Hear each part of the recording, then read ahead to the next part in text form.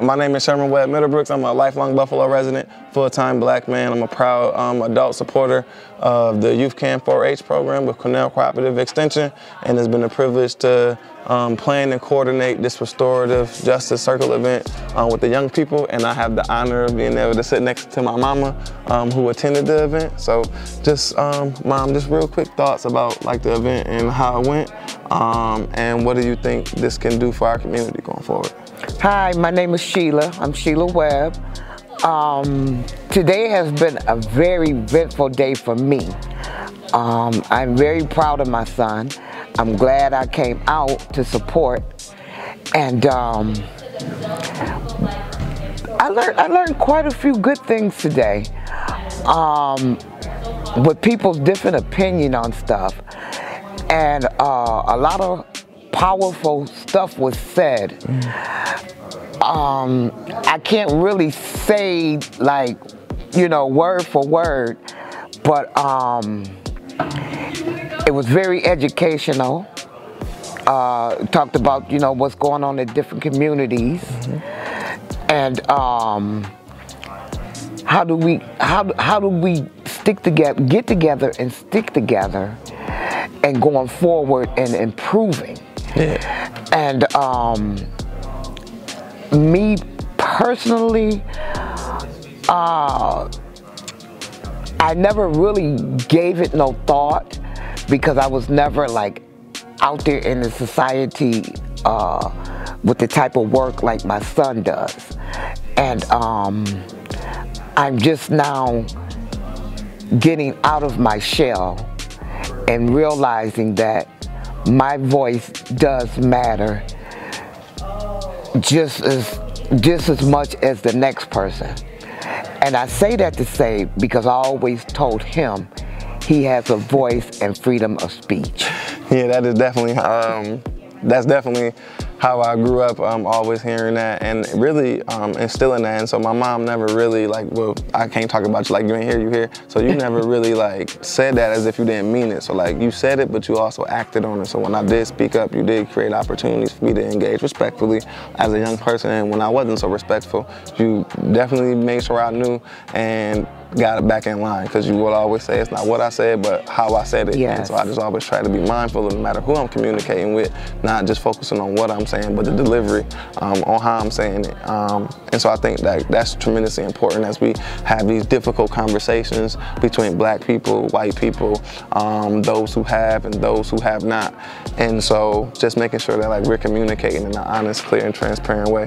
So the last thing that I want to just talk to you about real quick and just get your thoughts on is, what does it mean for like folks, particularly white people, to be an ally to black people and other non-white people in the community? So like an ally, somebody who got your back, a battle buddy, somebody who supports you. What does that look like for white people to be allies and support black people and non-white people in our community? First and foremost, they have to, I'm trying to find the right word that I want to say, and it's a little word, of course, and the ones you always get stuck on. But they have to believe in it. They have to want to be, you know, a part of and making a difference, you know, for other cultures and stuff. Not doing it just to be seen.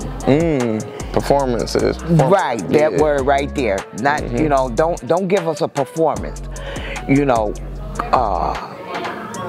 be there for us and stuff. Help us with resource. Extend that extra hand. Just give us a chance and believe in us. Yeah, I feel that. Because we are somebody just as well as you are a person. Yes. And so we need to be heard. And as I spoke earlier today, it takes a village to, you know, to come together, you know, and just like it took a village to raise, you know, kids and stuff, it takes a village to raise a community, you know, and with that being said, that means everybody has to come together, you know, and it doesn't, and it don't really have to be as one individual, but as one in thoughts. Yeah, I like that, man. Thanks for sharing that. So for me, I would say like what it looks like for white folks to be allies to black people in the community is using your privilege in spaces and places where like black people either aren't invited, aren't welcome, or in spaces and places where black people wouldn't even be safe. That's first and foremost. Use your power and privilege in that way. The other thing is, so like, black people didn't create racism. We didn't create this system that we living in, but it's our problem to deal with. It's our problem to manage. We didn't create it. So in keeping that in mind, like it's up to white people to fix this problem that they started in terms of creating racism, creating prejudice. It's their responsibility to end this because they started it. And so a lot of white folks feel intimidated and feel like if black people get, if other groups and nationalities get, then that means that they lose. And I understand where they're coming from. Being a global minority, they've had to go throughout the world, be colonialist, be imperialist, take, rape, and pillage throughout the world because they come from a small segment of the world, and they're a small part of the population. And so they've had to go throughout the world and taken from places and people that do have an abundance because they come from a place of scarcity. And I think now that we live in the time and age that we live in now, we just have more eyes on the disparities. We have more eyes on the fact that there's a lot of people who don't have, and there's a small amount of people who do. And the small amount of people who do will do everything in their power, even selling out people who look like them. People who are related to them, they will sell them out for their own benefit and gain because they have a scarcity mindset. So I think what it really looks like for white people to be an ally is for them to operate with an abundance and mindset, with a mindset of grace and space, and with a mindset of generosity, because they have to understand that it's really a us versus them, and it's not a black and white, it's a have versus have not thing, it's an equity thing. And like some people who they identify with benefit from them being poor. It's a lot of poor white people in this country too. It's a lot of uneducated white people in this country too. It's a lot of white people that's gone through a lot, and they just have been told this lie that they hold on to, some of them, that at least they're not black, they're doing good. And so if we can get some truth in their hearts and minds and start dispelling that and focus on these kids and the next generation, that's the best chance that we got. And that's why I really focus on youth and youth development, but also really just want to focus on the fact that it's important that we tap into all levels of family. So like to the white women, to the white men, to the mamas, the grandmamas, the aunties, uncles, it's up to you to have these kind of conversations at the dinner table, Christmas, Easter, Thanksgiving, about your affinity, about your love, about your appreciation for black people and black culture in America.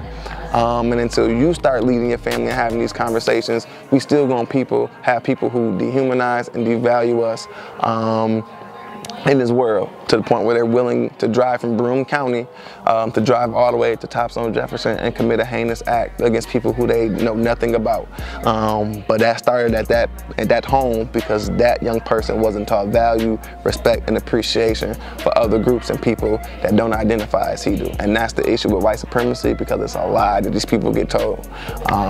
So yeah, that's what white allyship looks like to me. Anything else you want to add before we go on out of here, Ma? Actually, no. I don't think so.